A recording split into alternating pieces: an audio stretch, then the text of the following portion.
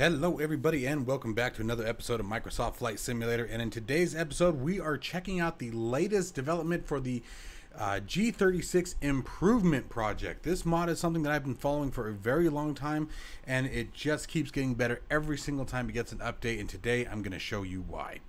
If you are interested in acquiring any of my Overkill's tutorial guides for Microsoft Flight Simulator, please consider joining me on Patreon.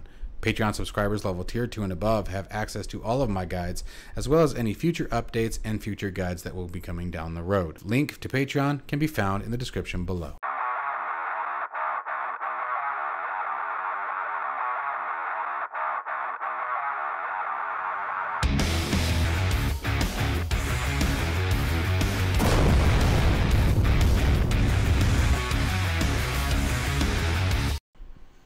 Alright, so first off, what is the G36 Improvement Project? This is another one of those projects that takes a default aircraft from Microsoft Flight Simulator and brings it much closer to real-world specifications. Now, a link for this will be found in the description below, so don't worry about trying to copy it out of the address bar up there. I will have a link down below for it. This is version 0.6.6, and here is the changelog. Now, there's a couple things specifically that I want to bring to your attention on this one. The biggest one is new spark plug fouling. If you don't correctly, both on the ground or in the air, adjust your mixture, you run the risk of fouling up your spark plugs. I'm in a lot of trouble, guys. I'm gonna tell you right now, I'm in a ton of trouble because I am terrible about adjusting my mixture when I should. So we'll see what happens here, and you guys will likely be with me today when we do something dumb. Now, I am going to be paying attention a little bit more, so hopefully I can avoid any of that. But basically, long story short is, if you foul up your spark plugs, you're going to find yourself with loss of RPM and engine power. So obviously that's something to be concerned about. The other one that I want to bring to everyone's attention is this one right here, is reworked engine performance figures. After more than 30 hours of testing, the engine performance figures match the pilot's operational handbook. Check this out, to 0.22 knots of true airspeed on the altitude spectrum. So what that means is that this aircraft's airspeed and engine performance is so closely modeled to the real-world aircraft that even as your altitude changes and climbs all the way up to, I would imagine, aircraft ceiling down to ground level, the airspeed should be within approximately 0.22 knots of the real-world pilot's operational handbook and specifications to this aircraft. That is fantastic. That is absolutely amazing. That is some serious accuracy right there. So this should be a lot of fun to fly. All right, so let's go ahead and move on, and let's get into the aircraft here. Now, the other thing is, according to the installation instructions, you do want to install the working titles NXI G1000. And again, that can be found on the marketplace. It is a free upgrade, so I would recommend doing so, as it is recommended here. Now let's make sure we have flight controls free and clear here before I try to do a startup here. I'm not seeing any activity on these rudder pedals here. Let me peek on down here. Nope, they are absolutely not moving. Give me a second.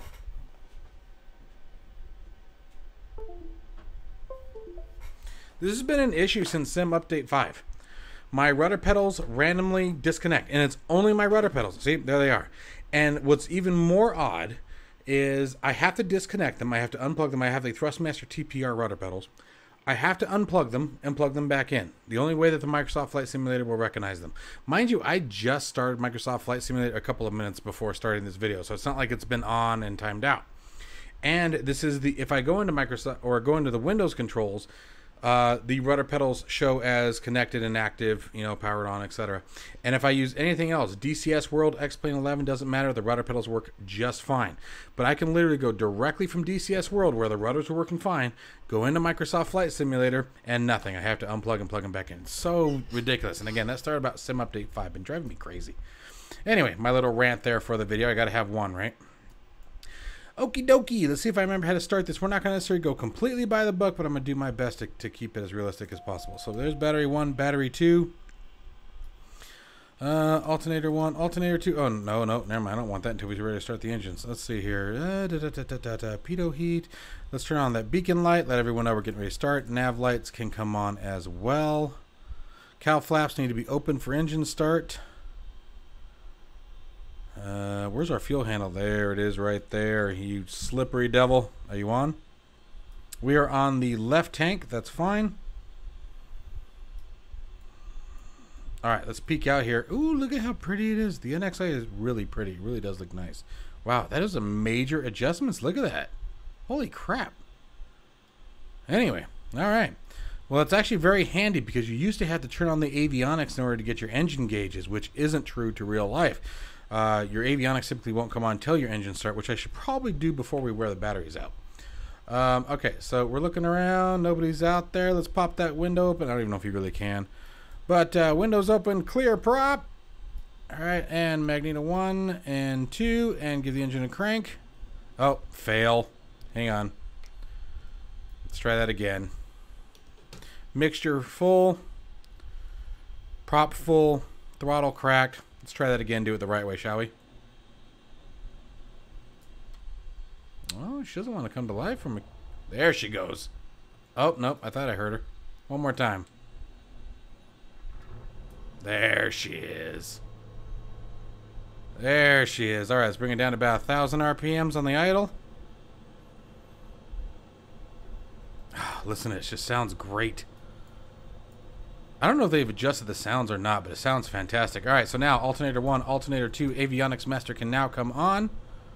Do. That sure sounds like it's on, but it's not. All right, do. Now we should not need the cowl flaps for takeoff. We're in Tucson, Arizona. Nice and warm outside. I don't think we'll need that. Let's set our barometric pressure.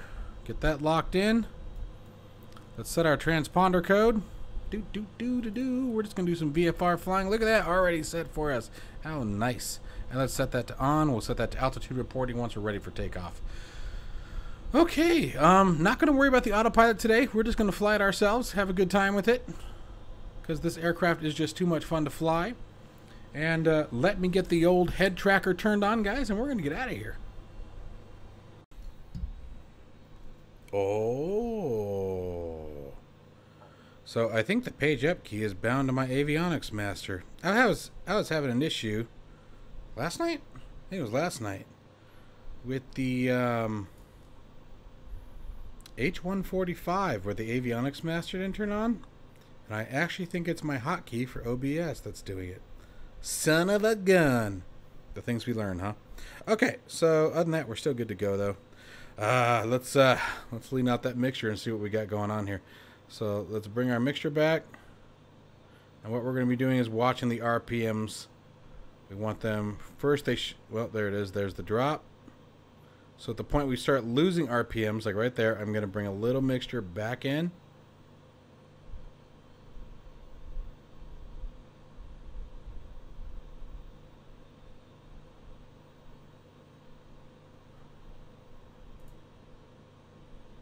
Huh.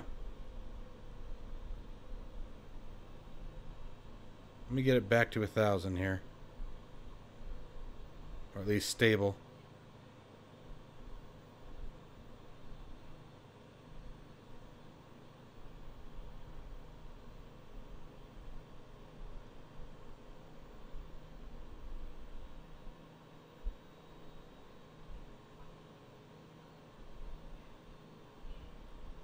Right about there, it looks like. So you want to find what you'll sometimes see is you go to pull the mixture off, depending on what altitude you're at. Pull the mixture off, you may see the RPMs rise a little bit. At that point, you're going to keep pulling back until you see them drop. Once you see the RPMs drop, my understanding is the trick is then you just add a little bit right back into it again until you get back to where you were. So we should be good right about there. And let's get rid of that old parking brake.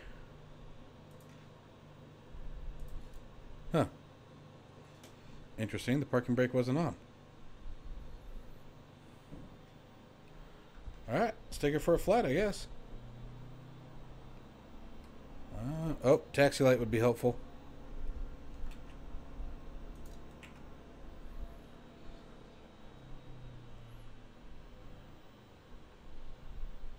There we go, that's better. Nose wheel steering on the ground is absolutely fantastic. You know, I should probably check our winds today. 310. 310, that's going to be runway 29 right. Of course it is. I say of course it is because I always get 29 right, which of course is at the other end of the airport. It's a good thing Tucson's a small airport. But even then, 29 right / 11 left is still an 11,000 foot runway. Used to be part of Strategic Air Command. Back in the 60s, I think it was. Used to have, I think it was B-36s come out of here. There was a warehouse right behind us there where, gosh, why can't I think of it? B-24s used to get repaired and built out there. I think it was back there over my left shoulder, if I remember correctly. My grandfather used to work out there. So we had B-24 Liberators coming out of here for a while. We've had B-36s out of here, B-52s. Let's see here, what else? Now it's the Air National Guard, so we get F-16s. That's what those covered parkings right over my left shoulder there are. And then obviously we have AMARC, the world's largest storage yard. It's either world's largest or second largest. I always want to say the largest, but for some reason I'm thinking maybe it's the second. And I think I've been corrected on that like 2 or 3 times. I always forget whether or not it's actually the largest. A lot of people mistake it for the boneyard too. Now there's two. You got 2 different facilities out there. One is the storage yard, and where the aircraft are mothballed and then brought back up, can be brought back up to flight status. And I think the turnaround is either 48 or 72 hours. They can have these mothballed aircraft back up and airborne. It's very, very fast. And then on the other side of the road is next. It's called Kolb. On the other side of there's an overpass over there. We'll go fly over there in a minute. Then there's the boneyard, where the aircraft are actually torn down, broken down, and scrapped out for parts. So it really depends on where you are. We got a little bit of everything out there. But that's attached to Davis-Monthan Air Force Base, which again was the SAC Air Base, Strategic Air Command. Was actually Davis-Monthan, but that's literally, I mean, we can see the tower from here. And then you also have Pima Air Museum. That's out there. It's a very nice. It's not the largest by any means, but it's a very, very well done air museum. I think it operates strictly on donation, as I know many of them do. But there's a bunch of really cool aircraft. We actually just recently, when I say recently, I want to say within the last 10 years, I think it is, actually received a B-36 out there. And for those of you who don't know what a B-36 is, go to Google and look it up. It's a really, really odd looking bomber. All the propellers are in the back of it. So it's in a push configuration. But big plane. Big freaking plane. I think it was the first aircraft to ever back up, if I remember correctly. It's the first one to have reverse props on it. If I remember. I could be mistaken, but I'm pretty sure it was. That's what we're going to have to do one day, guys. We're going to get our live streams going again. We're going to get our group flights going again. Now that the holidays are over, the world can start settling down again for me. And I'm sorry all that stopped, guys. Just, man, it got tough there for a while. It really did. Really got difficult. I had too much going on, and there just weren't enough hours in the day. I'd like to get the Reno race going. We're going to have that within the next few weeks. Finally have a battle plan for that. I'm going to do we're going to make that a, what's the word I'm looking for? Fundraiser. I'm trying to do a fundraiser for something like Just Flight, or is it Just Flight? First Flight. I can't remember what it is. It's one of the programs that takes students with, accelerated grade levels or something like that, or accelerated grades. They take them out flying. Right Flight, that's what it was called. Right Flight for me. Really awesome program. I don't know that they still do it anymore, and with all of the the craziness revolved around COVID, and I'm sure that hinders things even further. Let's go ahead and set flaps for takeoff. Oh, there we go. Not going to worry about a run up or anything. We're just going to have some fun. Just going to fly this beautiful aircraft. She's so much fun to fly, guys. Let's see. You know what I haven't looked at, though? Let's see what the checklist shows. I want to see. Oh, there's the takeoff, run up, takeoff, final items. This is a really extensive. There we go. Flaps up over 124 knots. Confirm that they're up. Landing gear up at positive rate. Rotation speed is noted. Rotation speed for 3,600 pounds. Flaps up at 73 knots, or flaps up equals 73 knots. Approach flaps going to be 67 knots. So we're going to be looking at 67 knots for rotation. Let's see what our weight is. Verify if that's actually accurate. That was at 3,600 pounds. We're only at 2,500 pounds. So we can probably expect, I would guess, wheels up by 55 knots. Or rotation at 55 knots. So that's what we're going to shoot for today. Not going to dive into all the calculations and all that yet. I'm just want to feel the way she flies.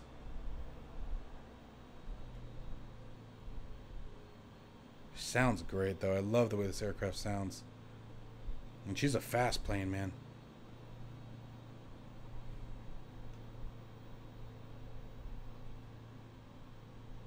Really pretty, too. I like this livery. They did a great job with it.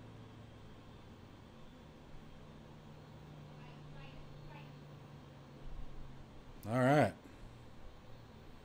There's our runway. Let's bring her right on over here. We'll hold short the runway and get ready for takeoff.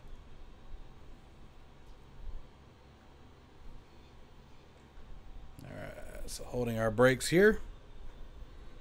We're going to step on downstairs for a second. We're going to get our landing lights turned on. Taxi light can come off. Make sure our strobe lights turned on for takeoff. Pitot heat for takeoff. Need to step on down to the NXI for a second and change our transponder to altitude reporting. And let's get this beautiful lady out of here. I think I might have, there we go. Changed my view a little too much.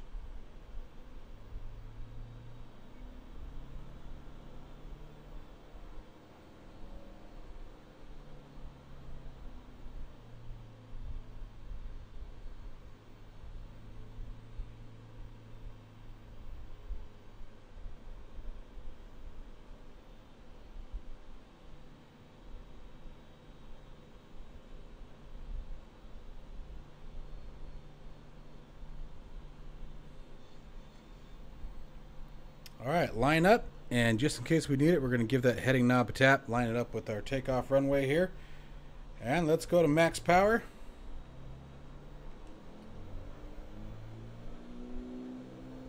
Listen to that sound, it sounds beautiful. Airspeed alive and indicating.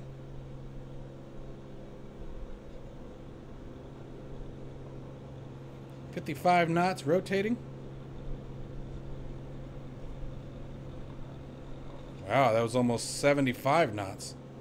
Interesting.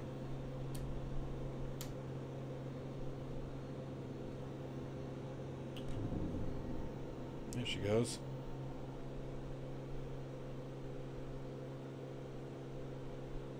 Came off runway heading a bit. Let's pull those RPMs back. Get out of the red. Come down to about 2,500 RPMs.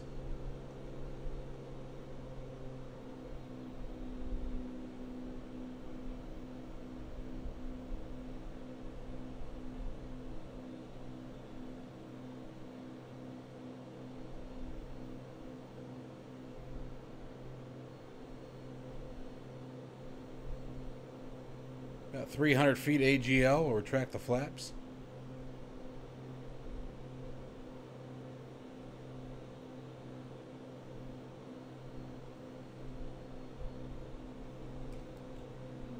Flaps coming up.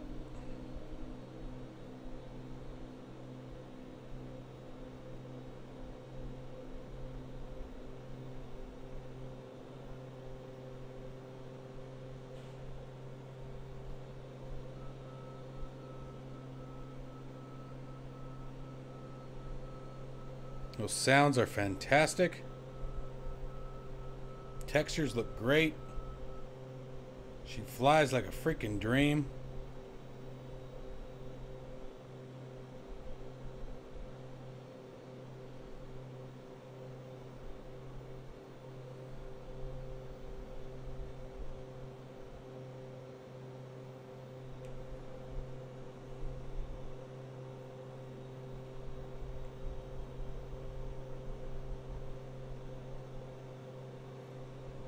playing around with the mixture a little bit.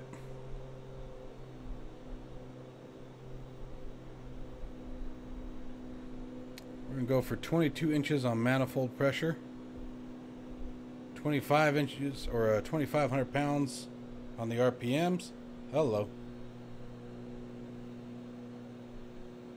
I try to get close enough that way I can be comfortable knowing that you guys can see everything. But then I can't see what's going out the freaking window, which is sort of defeats the purpose of VFR flying.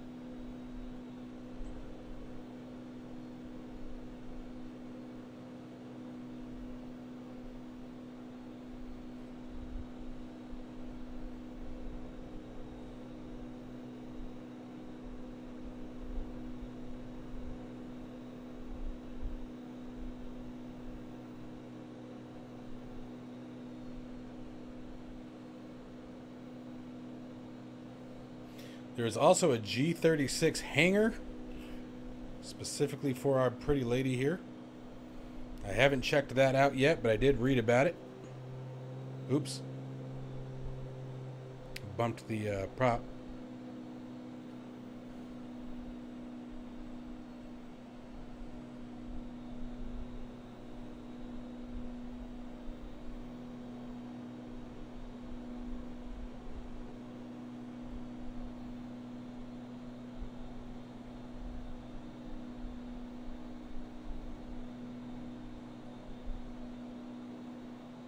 You can see there passing through 140 knots now.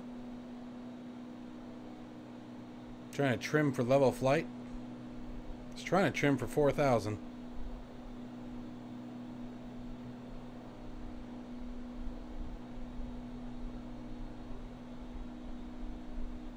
She cruises, man. There's Davis-Monthan Air Force Base that we've discussed.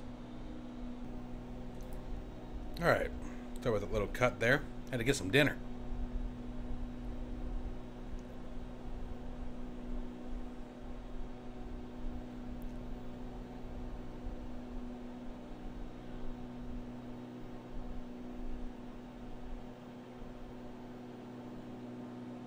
I think my hardest part with VFR flying is managing altitude.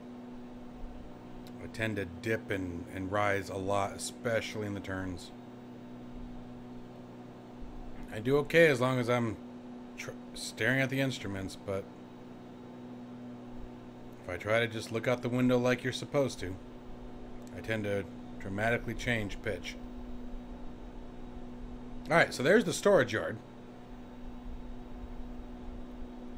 Pretty much all of these aircraft can very quickly be put back into service.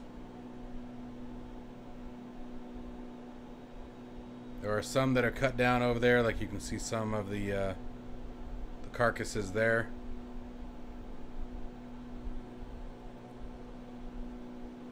C-17s and C-5s. There's B-52s right under us. Not sure what those guys are. Chinooks maybe? Can't really tell. Looks like it. Some of them are a little hard to tell. Maybe KC-135s. Old Hercules. Lots of Hercules. So we got F-16s.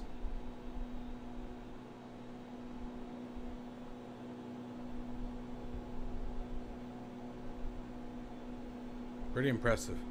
There's a Galaxies. God, that's a big freaking plane, man. Nothing like that AN-225, but that Anatol 225 is... That is a lot of freaking airplane. And it's the largest aircraft in the world, if memory serves.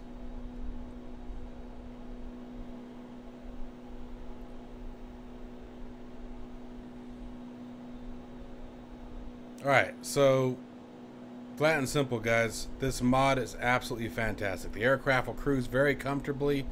150, 160 knots depending on weather conditions. Keep in mind also, we're really low. We're only at 3,700 feet. Okay, so get this thing up to 10, 15,000 feet and she'll take off like a bullet. You know, or higher. So I think she's got a ceiling of 20 or 25 if memory serves. I can't remember. I'd have to go back and look at the specifications on it, but Such a fun plane to fly. She's fast, she's nimble, she's maneuverable, she's comfortable, if you will. Nice big cockpit. Got good legs on her. Let's swap the tanks over. Nope. There we go. And let's bring it back in for a landing. So we're going to go back to full prop. Start pulling some RPMs back.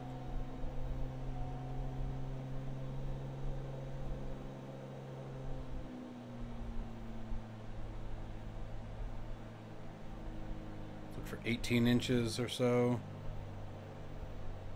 I guess we'll go ahead and pull the prop back. Pulled it back too soon. That makes sense. It's kind of weird now that I have to pay attention. These improvement mods are so fantastic. I love them.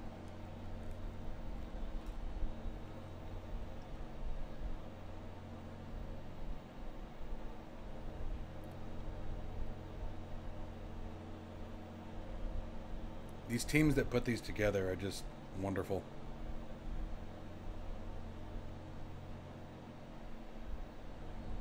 Be looking for 80 knots on the approach today. Rotation was just under 70. Keep it simple.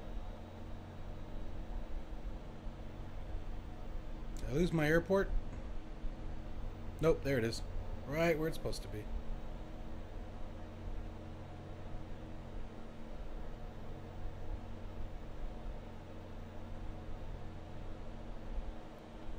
$122 knots. Let's go flaps 1.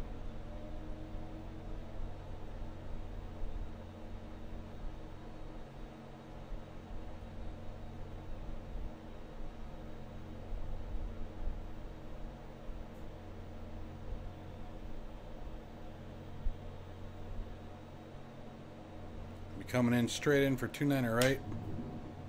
Gear coming down.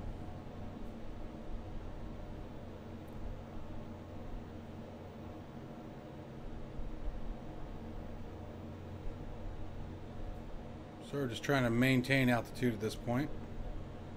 A little early to descend yet. Alright, let's look for full flaps. Power coming off. Mixture back to, or prop back to full. Mixture to full.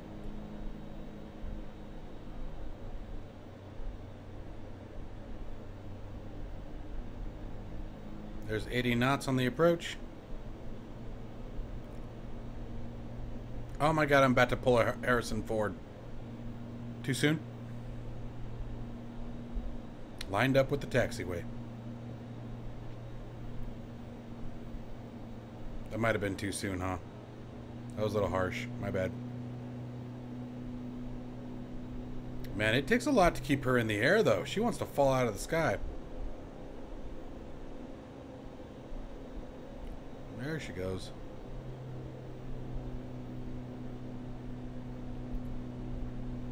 Man, that would have been bad, huh?